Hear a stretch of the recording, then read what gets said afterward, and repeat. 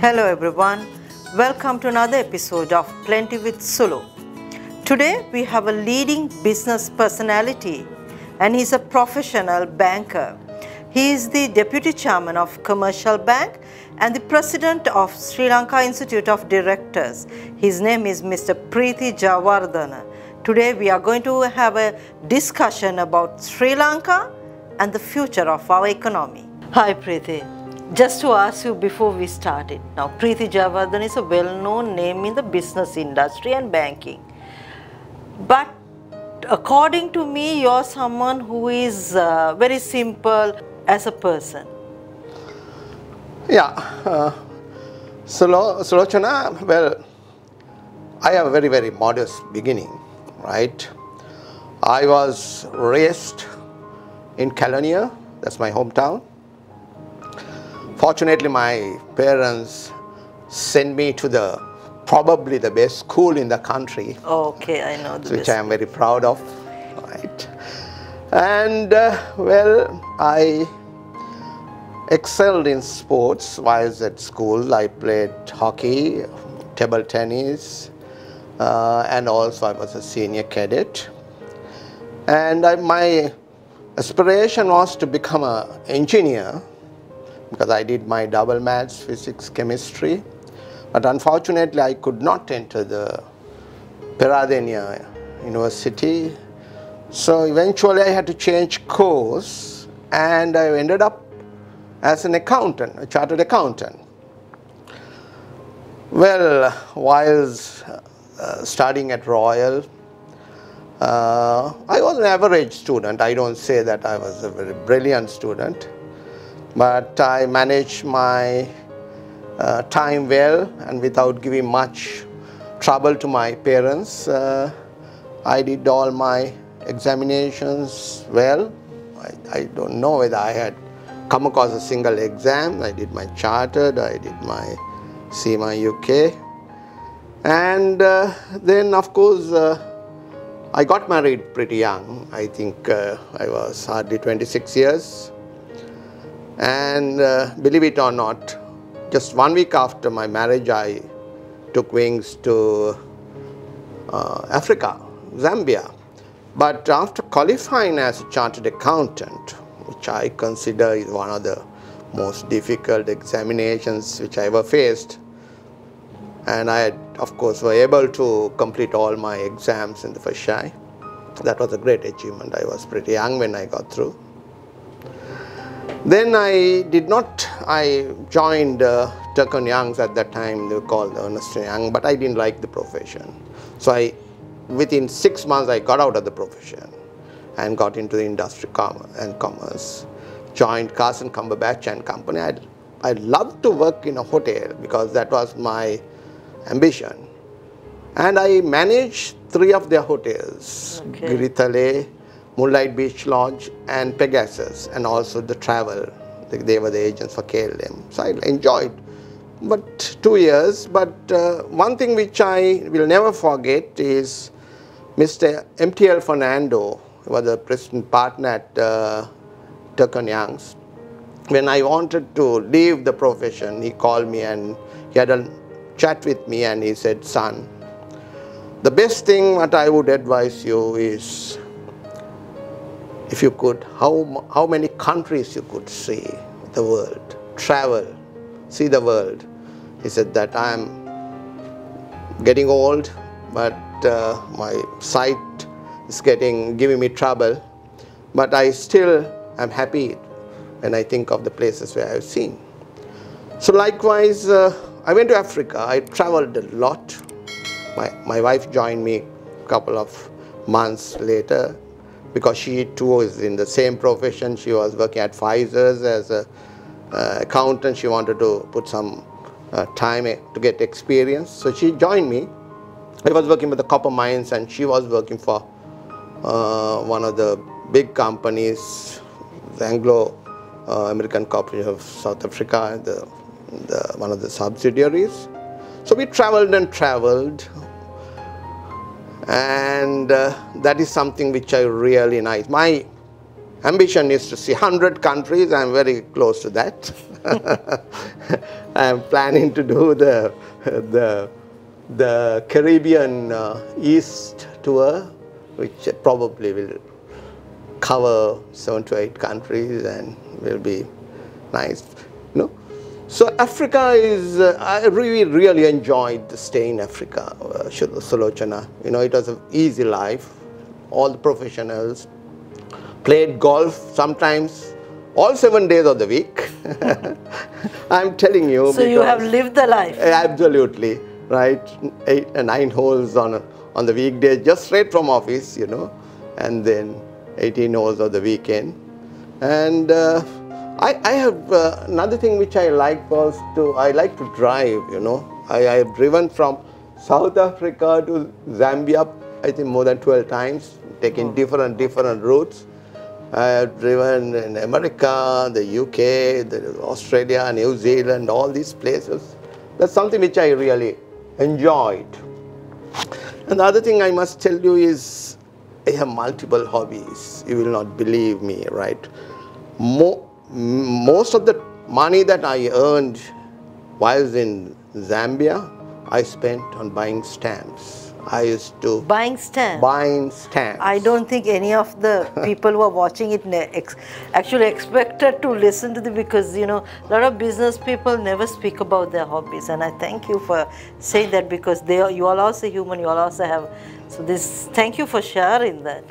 Yes, so I enjoyed, because even as a young boy I was collecting stamps, but then got into a more serious thing because I used to I take part in London auctions, and I started collecting a lot of British Commonwealth, mainly the British Commonwealth, all these different islands, because I had a passion for geography. In fact, as a young student, I could remember taking part in one of the contests of I think Melbourne Quest. My topic was geography.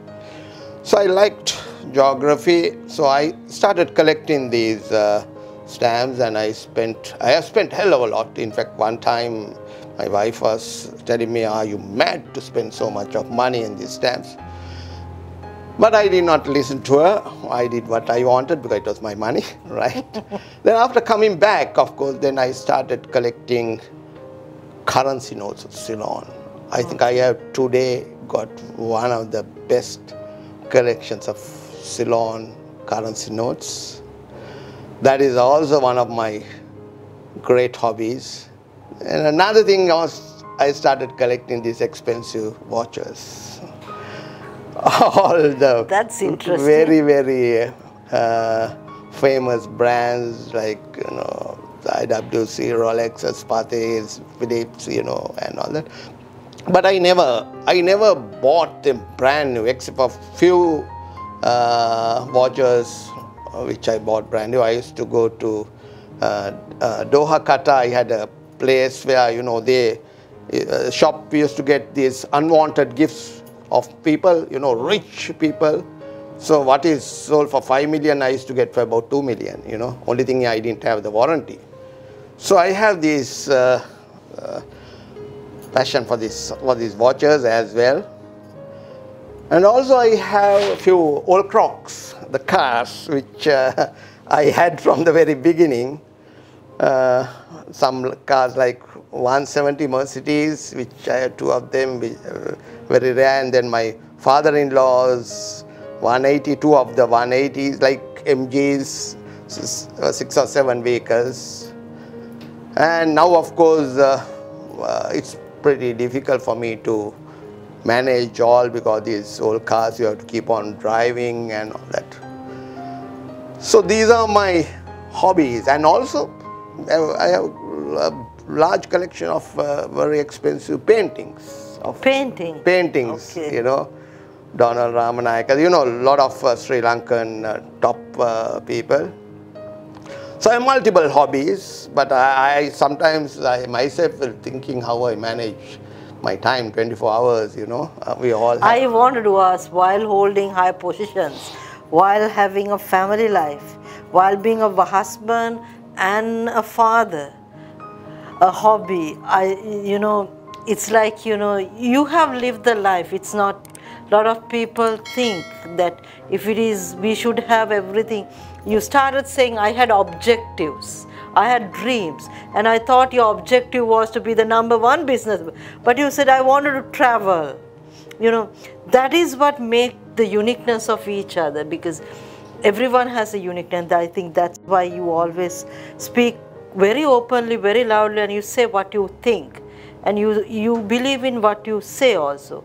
So Preethi, before now coming, because when someone looks at you, when someone speaks, when you hear, people think you are a tough, you are this kind. But if you look at your personal life, you're coming from a very, I would say, very soft and very much very close to the family, the environment and all that. Now, as a person who has all these, traveling and everything, now, if you look back, you know, Sri Lanka had a very dark, recently we had a very dark time. And I was recently speaking to, and you said, because something like 30 years, we didn't have an effect to the banking, because banks were always safe. But you said, no, it has affected the banks also. Why you say that present situation? Because, is it because it's an isolated situation that has affected the banks? Or why? Because we had this for 30 years.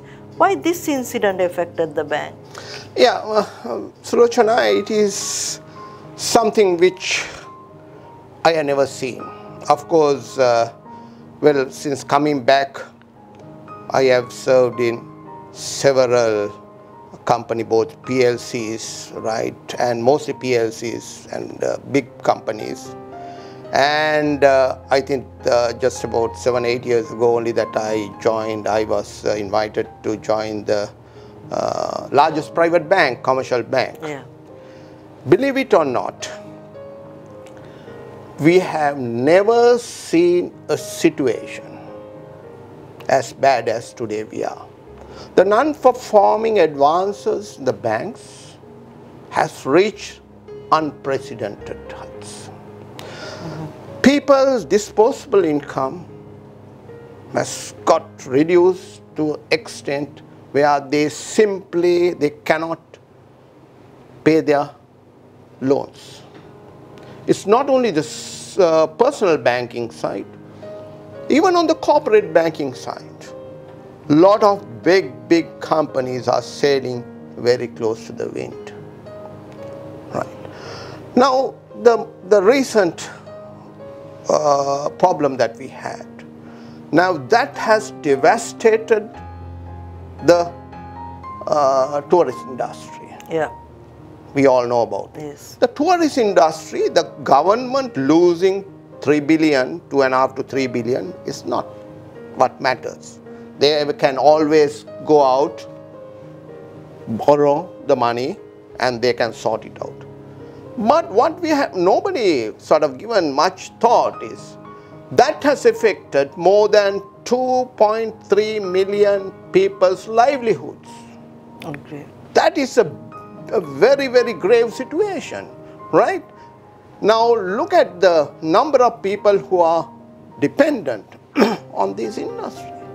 Right? You just go out to a resort hotel, the tuk-tuks parked out there, waiting to get some hires from the tourists. The curious shops, right? They are waiting to get some business. The outside, the chap who is selling the ice creams or the water bottles, or some people even trying to get the people, the tourists men to introduce to women, or the women for men. You know, they are depending on all these things. Yes. Right? And just look at the people who are supplying food, the dry food, the vegetables, the fish, the fruits to all these people are. Then what about the people who are serving them? Because always these hotels, their salaries are generally low. They ride on the service charge. Service charge today, look at the hotels are virtually empty. 2 weeks ago, Sulochana, we have a lovely bungalow in this Kirinda. I think that was the first time I went to Kirinda. I knew Kirinda about with Viharama Devi, and that's sort of the Kalanitissa. We have come from Kalani and all that we heard. And I wanted to go to Yala. I went with a couple of my friends. You won't believe. the yala, we entered that yala. It was a Saturday. Normally it's very crowded. They said that 600, the maximum that they take, after that they shut the door. 600. And there are people, impossible people who have been there during that time. They say it's not possible to see animal. You see a leopard, before you could say boo to a goose, the fellows give this, they have the drivers have their mobiles, and whole place will be full of vehicles. You will see the leopard about 100 meters away, if you are lucky. The day that we went, probably animals would have thought, why these people are not come? The animals have come to see us. We saw so many animals. You will not believe, I had a video, right, recording a leopard drinking the water for 5 minutes and just cross the road right in front of our jeep. Well, looked at us, like that, wondering why there is nobody to say. There are only 2 jeeps. So when we came out at about 10:45 in the morning, I asked the chap in the entrance. He said 35 vehicles only so far had gone on a Saturday, and all these vehicles that we saw, 1 or 2 people were there. What has happened? The chap who took us on the jeep, he said, sir, after 9 days, I got a hire. We paid 6,000 rupees. When I paid 12,000 rupees, you keep this. He really worshipped. Right? Now, when I asked the manager of a commercial bank, he said, we have given advances to more than 1,200 people, these cheap truck fellows.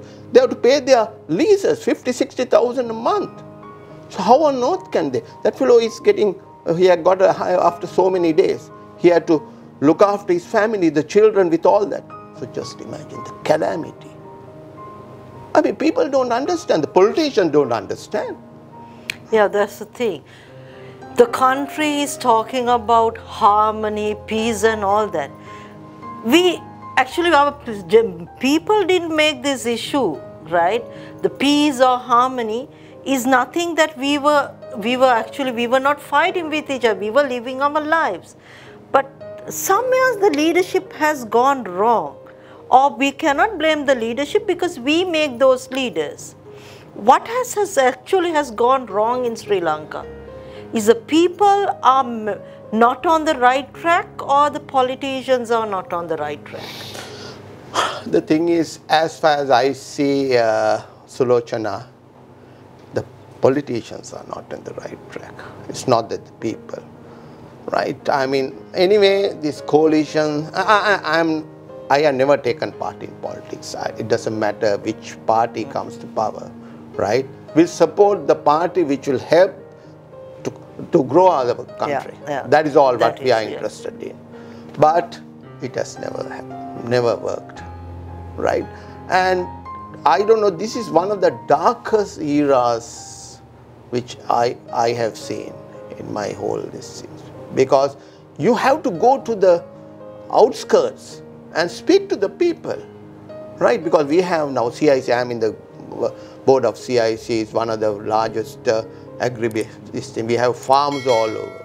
When you go and talk to these people, Sulochana, it's very pathetic farmers. Of course, with bad season, they are dependent on the, their producers, right? And they don't get revenue. I mean, how many people are committing suicide?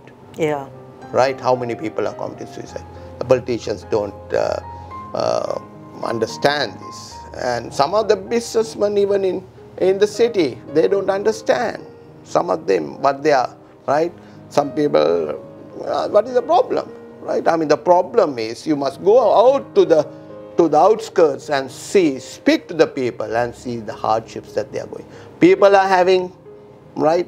If they are lucky, only 2 meals, right? Children. Even if you go to the house, I know the health ministry did a great job. We have reduced the price of drugs. Yeah, that was fantastic. But if you go to these, most of the remote base hospitals, they don't have drugs, right? The bare minimum they have. Obviously, the doctors will ask them to get it from out. So all that they have to pay, right? They simply don't have money. So the medical facilities are absolutely essential. So we will know exactly when you go out the hardships that the people are. Just imagine the politicians, the securities be beefed up, the person who have been 2 backups now has 3 backups, right? And everything is fine, tickety-boo for them, right? Whereas the ordinary person is just suffering. I'm very candid, I'm very frank about whatever the government is in power, what has to be said has to be said. Yeah. Right? So we need to sort these out. Do you think that the country has a future with the young, because we have a very little young generation, our elderly generation is the highest, so how do you think the country can move forward in Sri Lanka? No, we have to move forward, we have to have right leadership, uncorrupt leadership. Uncorrupt leadership. Right? Who think positive, right? As long as that is there, we can definitely move forward.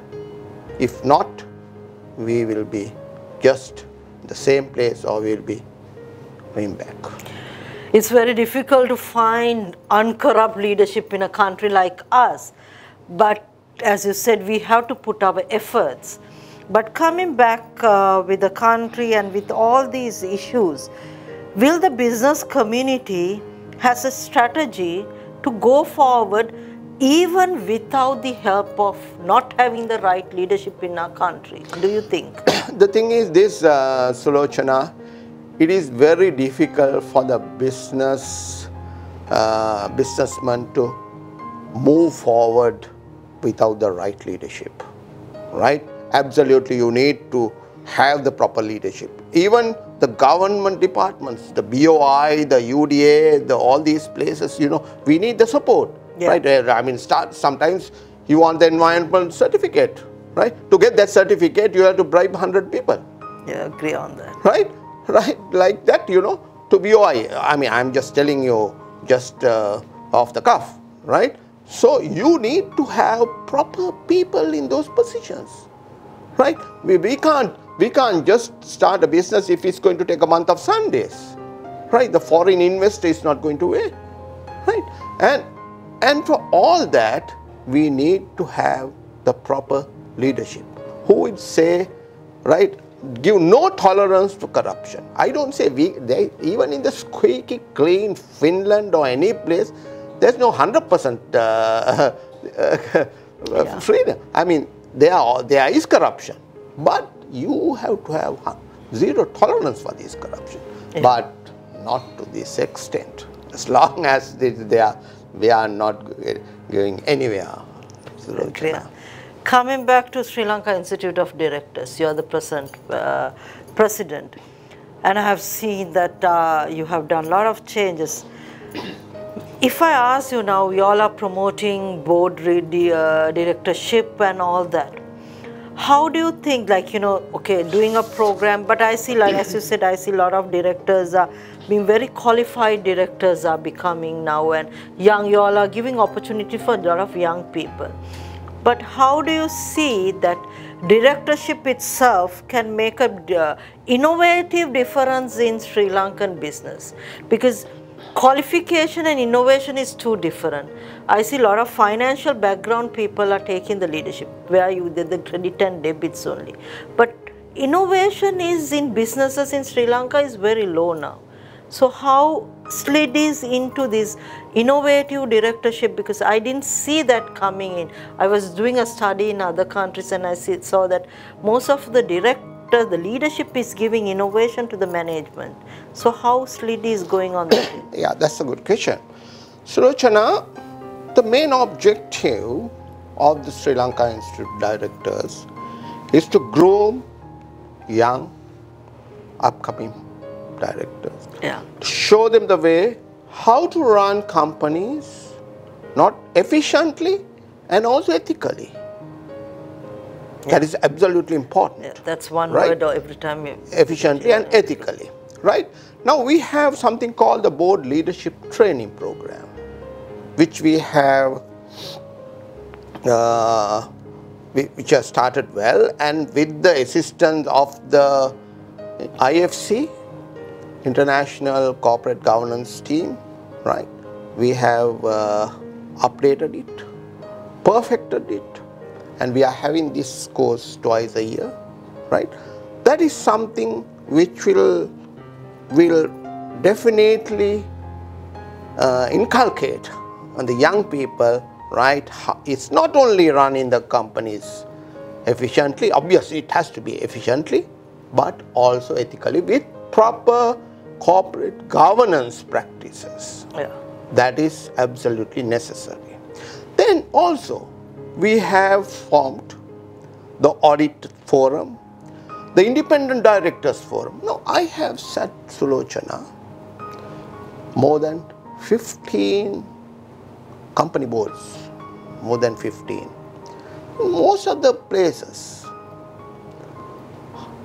half the directors are silent, especially if the chairman and the chief executive is one person. Have you ever seen any of the other executive directors will just speak against it? No. Even the independent directors won't speak against it. There's no point, you know. That type of boards, I would say, absolutely useless.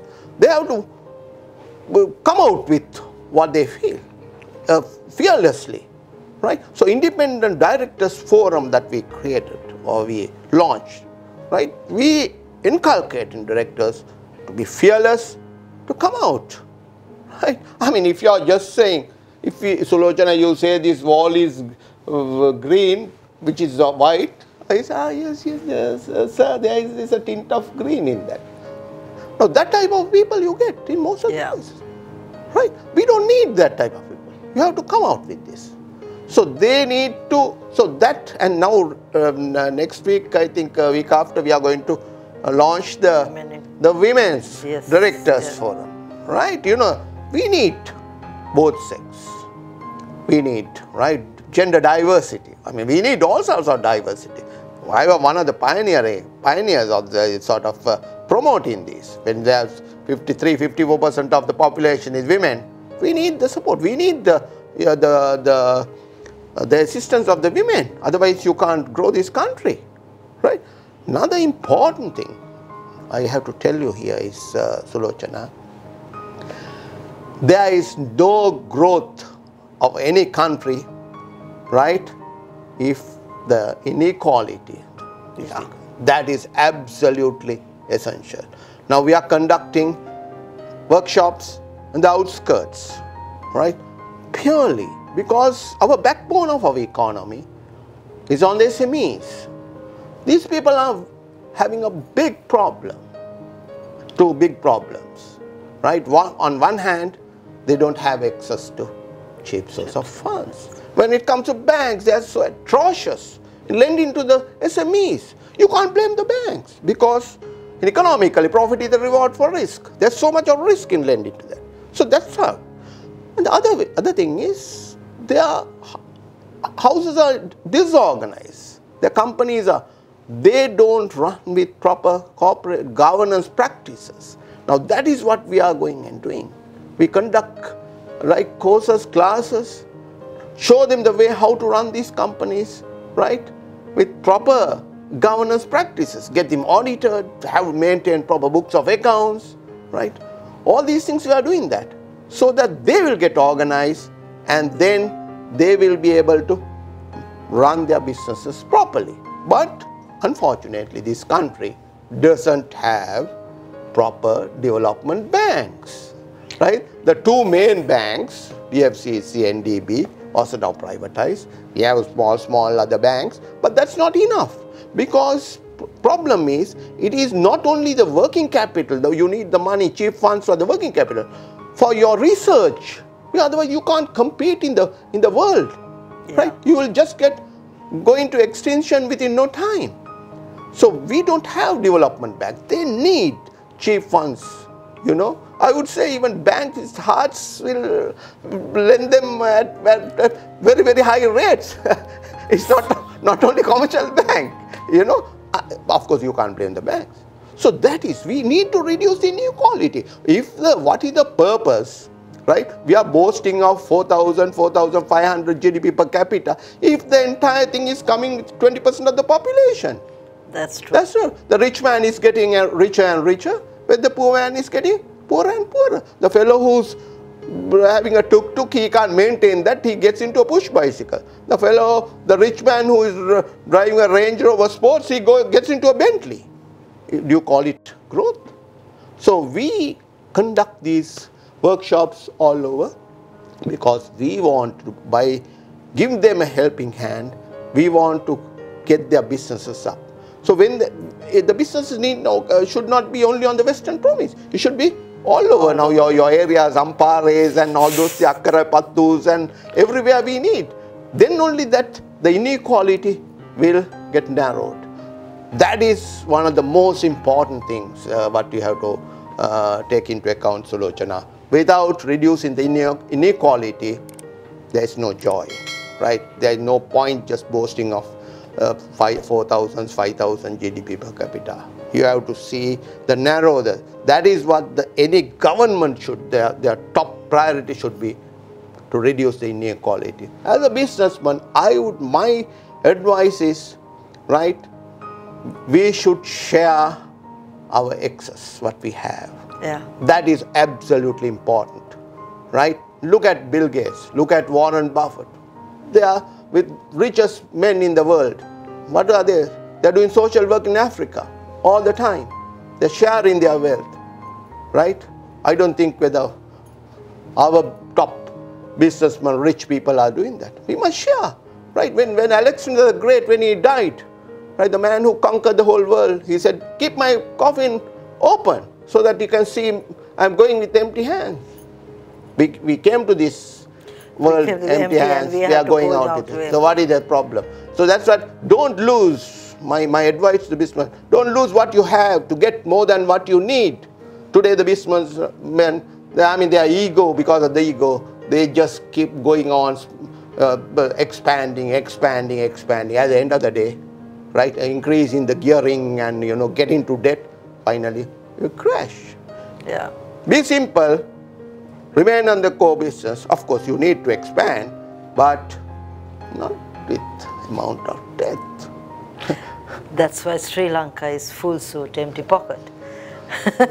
Saying that, thank you Preethi for sharing, be so genuine, honest, and that's what your uniqueness, why I always like being talking to you and listening to you. Thank you very much for your time. Preethi, there's a small cup next to you with a pen. You have to put your signature and the name, because we collect all our guests and one day we want to put it out and say, these were the guests who came with Plenty with Sulo and who shared their hearts for our country and for our people and to make a difference. Can you please sign it? Okay, thank you very much, Sulochana, for giving me this opportunity. Yes, yeah, thank absolutely. you. Just take it, I think you can. Yeah.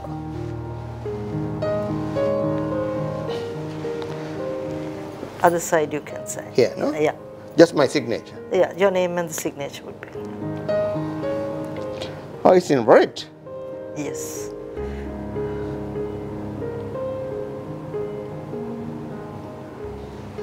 Let's keep it there. That's. Yeah. Okay.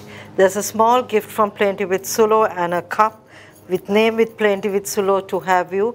And because that will remind you about this session. Thank you again, Preethi, for joining us, and I hope you enjoyed, and you spoke very openly, which I think our viewers will be very open-minded viewers, and you said very rightly about what we have to change.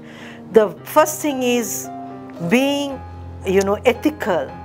Leadership has to be ethical for the followers to be ethical, right? And you said we came to the world without having anything. We didn't have anything, and we are going without anything. And same way we have a responsibility to give it something back to this world, and you were pressing on that. and you also spoke out your heart for the people who has no voice, people who are same as us humans and who are Sri Lankans, who are depend on the global economy, but they have no voice. And thank you for being that genuine and honest. Thank you again. Today we had a very interesting interview with Preethi. He spoke about the Sri Lankan economy and ethical leadership, which no one speaks about. When a leadership is ethical, the followers become ethical. Living by example is something we all have to practice. And he said, as business leaders and educated people, we have a role to play in our economy, in our country. And I hope that we all will understand, not just understand, follow it and take it into our habits, because habits become our values. And thank you, Preethi, again. And I hope that you all will subscribe to Plenty with Sulo. Be safe.